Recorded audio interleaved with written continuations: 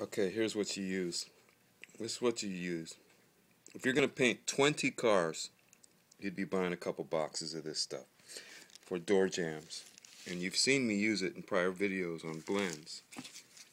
And this is what it looks like out of the box. And this is a little round piece of foam, and it has sticky stuff on it, so it'll stick. But when you get down to this much and you need more and it's Sunday, you start to say, oh no. And this is what I'm saying is, oh yeah. I'm saying, oh yeah. The name of this stuff is Frost King. Let's see if we can find your part number because it's important. Polyfoam Caulk Saver. And what it is, it's 20 feet by a ½ inch. This is 50 yards by a ½ inch for about $58.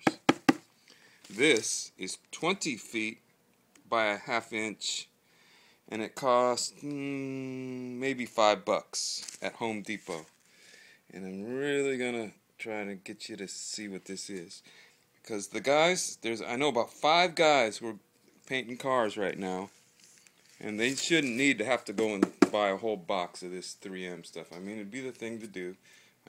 Hey V, can you hold the camera for me, please? I want to show them how this is gonna work. Okay, I have it. This will help. I have a helper. I got a helper. I'm lucky.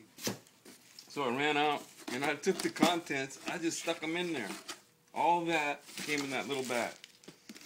Then I broke off a piece that was fitting here. That's the size I need. If you remember in the other videos, and even if you don't remember, I'll tell you, that this stuff, you can put it up there and it will stick by itself. And then it will disappoint you. It'll get warm or something, the glue will let go and it'll fall down on the fender. So I was saying before to always back it up with tape, to have a second way to tape. Now this got no sticky on it.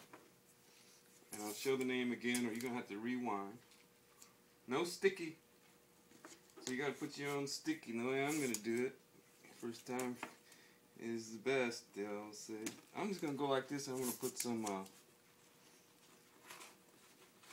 little pieces of tape to help give me an outline to hold it up there. And it's probably boring the hell out of somebody. That's okay. I'm more interested in helping those guys doing completes.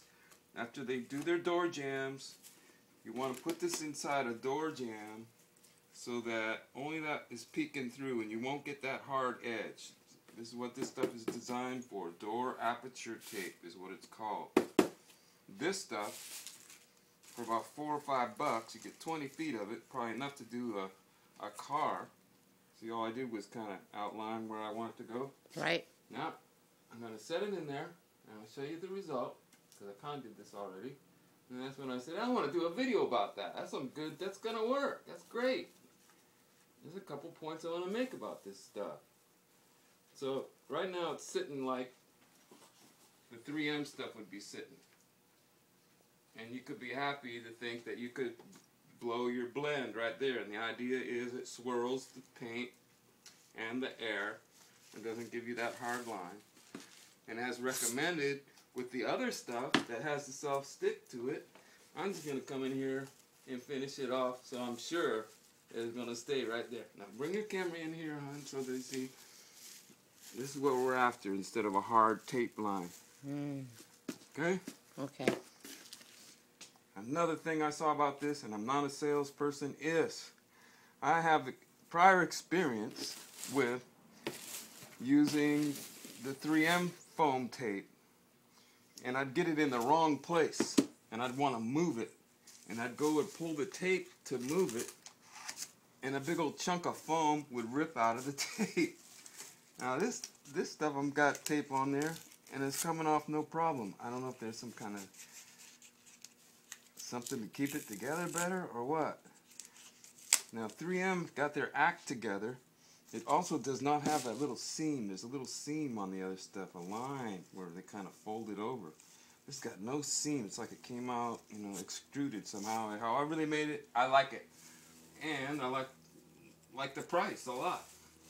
And I want to get this out there so some other people know about it. I'm not saying you have to do it this way. I'm just letting you know when I know. I'm letting you know when I know. See that? If you come, all the color's going to be here. All the color will be here. Little color here, here. This will be just clear coat only, and I want that clear to bounce around. That'll probably be back on the line. So, I like it. You can tape on it. You'd reinforce the other stuff anyways. I'm not putting this down. I don't know if I'll buy more of this stuff. So that's where I'm at with this. I like to just put it in there and say that's that, because I do more blends and bikes anyway. So that product is at the top of the Milogarage product list, and it's from Frost King Polyfoam Caulk Saver. You would use this for caulking a crack, I guess, and then shoot it. The other product, and I'm gonna plug today, is gonna be commercial break. This is my idea of a break right here. Damn it! Before I get too angry, these are just like the regular old morphine patches or the other patches that keep you from getting sterile or whatever. This one just keeps a little nicotine in the system. Which arm did I have it on last? And I just switch arms. I put that on, and I put on another one tomorrow. But I'm using them even though I don't feel like smoking. I went through the psychic change. I just stopped smoking on the 4th of July. There's some people with me. I don't know if they started smoking again or not. I also made the video because I wanted you to know that I'm still cool. I didn't just run and hide because I'm out back having a smoke or something. I've just totally just stopped smoking. I use the vaporizer with coffee in the morning. I don't even have it with me. I'm not even going to puff on it for you. You have to go do that yourself. The smoking thing, we're at about 14 to 16 days. Something like that. Past 2 weeks. Yeah. I want to get that 21 days because I know that my back. 21 days. That's if you get 21 days, you don't want it anymore. And already that first 2 weeks, things are tasting better, smelling better. I got energy. More stuff is getting done.